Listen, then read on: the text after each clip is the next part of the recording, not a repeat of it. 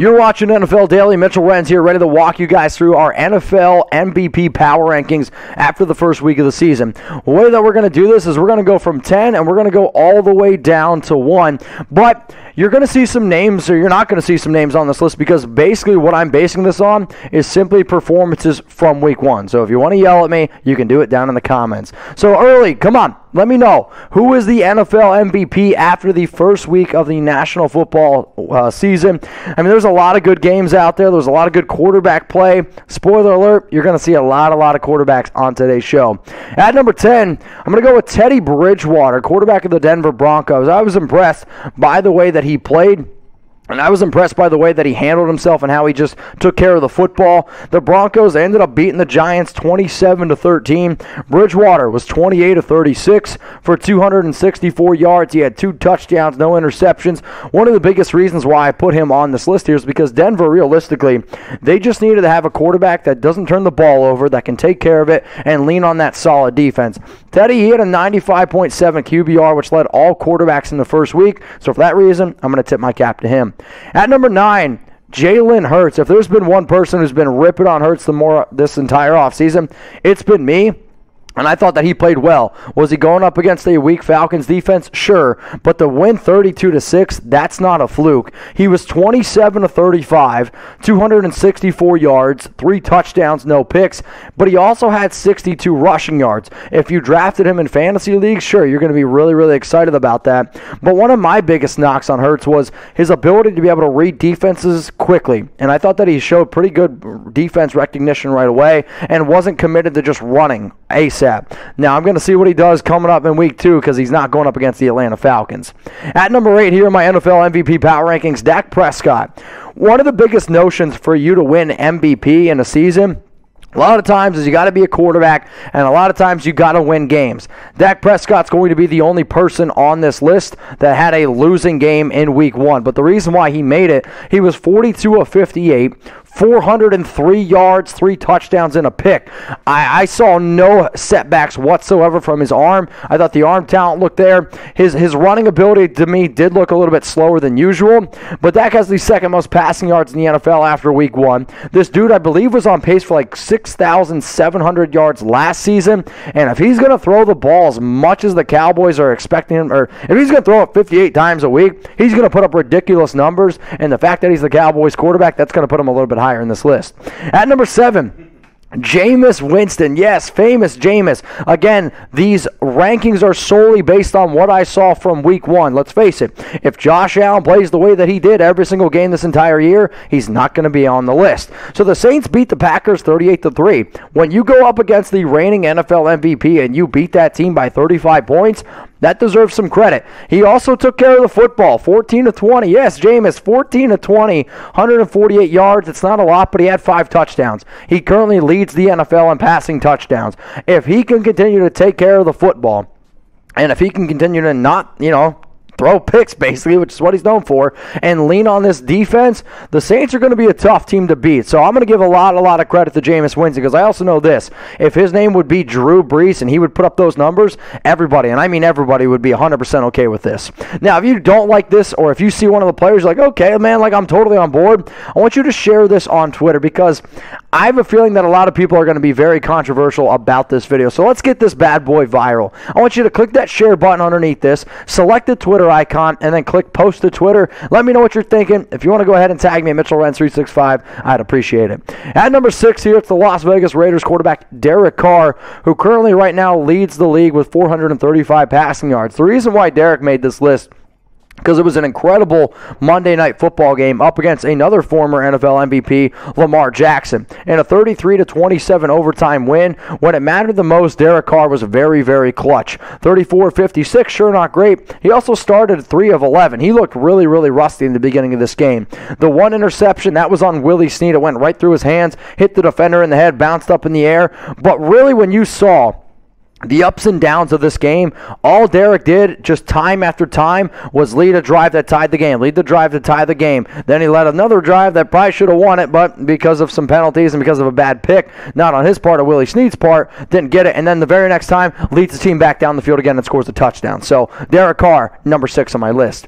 Now, before I show you more of my players here in terms of my top NFL MVP candidates after the first week, how about an update, a look at some NFL MVP odds. So Patrick Mahomes at plus 350, Tom Brady at plus 700, Dak Prescott, Matthew Stafford, Kyler Murray. Here are your top 5. Russell Wilson at plus 1200. Spoiler alert, you're not going to see Aaron Rodgers, you're not going to see Josh Allen, you're not going to see Lamar Jackson on my list, simply because, let's face it, they did not play good enough that first game to be on this list. Simple as that. Now, if you want to go ahead and bet on who you think is going to win the NFL MVP, you can go ahead and do so at chatsports.com/bet. Use the promo code NFL Daily. It's going to get you 125% deposit bonus. Mitch, what the heck does that mean? It means if you put down $100, you get $125 for free to bet with. It also means if you put down up to $500, you can get $625 for free to bet with. Sounds pretty good, right? What about this? A little cherry on top. If you go ahead and make your very first bet at chatsports.com/bet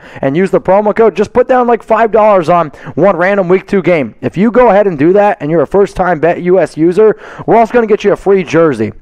Now, our inventory, we have jerseys for all 32 teams, but it's also select jerseys. So all I'm saying is email us at jersey@chatsports.com when you go ahead and get started at BetUS and put down a $5 bet for you new users, and let us know what jersey you want. We might not have the exact one. Now, all the ones that you guys see over here to my right, we have all of those. But if you're looking for like a Jeremy Chuggs 40 Houston Texans jersey, I don't think I'm going to have that one. I'm just going to be honest with you. But we have a lot of other jerseys out there. So email us if you have any questions about this deal. It's also not going to last forever. The deal ends Monday. So you're watching this now. When's Monday? September 20th, I think is when it ends? Yeah, September 20th. We're going to go with that. So that's when the deal ends. Take advantage of it now. Email me if you have any questions. jersey@chatsports.com. Let's now get into the top 5. One of the jerseys you can get for free is Tom Brady. So, Brady, I was very impressed. I mean, thought it was funny the amount of times that I heard that he was 44. Probably heard it 44 times on that live broadcast. But he threw the ball very, very well. 31-29 victory. And he was 32 of 50, 379 yards, 4 touchdowns, 2 picks. I thought one of the picks obviously really wasn't on him, simply because he threw a Hail Mary, and I mean, the fact that he can even throw it that far at his age is very impressive. But he's the only quarterback in week 1 that had over 300 passing yards and 4 touchdowns. The bottom line is this: if the Tampa Bay Buccaneers continue to look like one of the best teams in the league, that's obviously just going to push Brady higher and higher up there. And when it's basically all on him and all the receivers that he has, Brady, he deserves to be on this. At number 4, and this is where it got really, really difficult for me, Kyler Murray. I really wanted to be able to put Murray at number 2, but I had the other 2 guys a little bit higher. I thought they were a little bit more efficient. Now, one of the most impressive games this entire week was how bad the Cardinals beat the Tennessee Titans 38-13 in Nashville. Murray was 21 of 32. 289 yards, 4 touchdowns. He had an interception, but he also had 20 rushing yards and a touchdown. Now, some of you are like, wait a minute, Mitch, how can he not be higher? The interception to me was bad, and he's had some inconsistent play at times. Plus, I also thought Tennessee just showed up, and they were just super, super flat. I was never really impressed by that defense ultimately, and Murray and the Cardinals had a perfect game plan, but if you had him in fantasy, I believe he was the number 1 most, he scored the most fantasy points this week. It was something like 35. Dude's incredible. At number 3, it's Russell Wilson. Will he finally get an MVP vote? Man, I don't know. But if you want to talk about efficiency, this is like the most typical Russell Wilson game you could possibly get. 18 of 23, 254 yards, 4 touchdowns. He had the second highest quarterback rating of 152.3. For those of you that don't know, a perfect quarterback rating is 158.3. I don't know why it's that random number. That's just the way it is. But when you really think about what is an MVP, most valuable player, I say this all the time here at Chat Sports, I don't know if there is a more important player to the entire team than Russell Wilson. Because if the Seahawks lose Wilson, they're going to be one of the worst teams in the NFL. But the fact that they have him, the fact that he was able to lead another big-time victory up against Indianapolis, hey, man, he's number 3 on my list. Now, some of you are like, wait a minute, all you have is quarterbacks. Well, the reason is because when you look at the last 10 years of NFL MVPs, 9 out of the 10 have been quarterbacks. So here are the last 5. Rodgers, Jackson, Mahomes, Brady, Matt Ryan. Obviously, Brady, he won this one with the Patriots, right? And then from 2015 to 2011, Cam Newton with the Carolina Panthers. Peyton Manning with the Denver Broncos in 2013. Adrian Peterson has been the lone running back out of this group. And realistically, he probably could have won it another year as well. So here are all the past NFL MVPs, and the reason why I have all the top 10 as all quarterbacks is because guess what? The way the NFL works right now, it's probably going to be a quarterback. And again, if you want to go ahead and make a bet, you should probably bet on a quarterback. Now, if you want to yell at me from any of the rankings that you saw on today's show, hit me up on Instagram at Mitchell Renz 365. I would love for you guys to rip on me. And if you want to go ahead and rip on Jeremy as well, you can go ahead and do so on Twitter at JIBeadling. The bottom line is this. We love what we do here at Chat Sports. If you want to give us some extra show ideas during the season, please, his DMs, my DMs, they're open for a reason. At number 2, Matthew Stafford. And if there was one quarterback that I was really confused about, like how he was going to play in a new city, it was definitely Stafford. So the Rams, they took care of the Bears 34-14. Chicago's got a good defense. I do think that they're a little bit of an overrated defense simply because they're the Chicago Bears and people just associate good defenses with that franchise. But he was 20 of 26, 321 yards, 3 touchdowns, no picks. He had the highest quarterback rating out of anybody in the entire league, 156.1. That's just about nearly perfect. That's why I had Stafford over Murray, over Wilson, because he was just a lot more efficient. And sure, he didn't have as many fantasy points as Kyler Murray. He didn't have as many total touchdowns.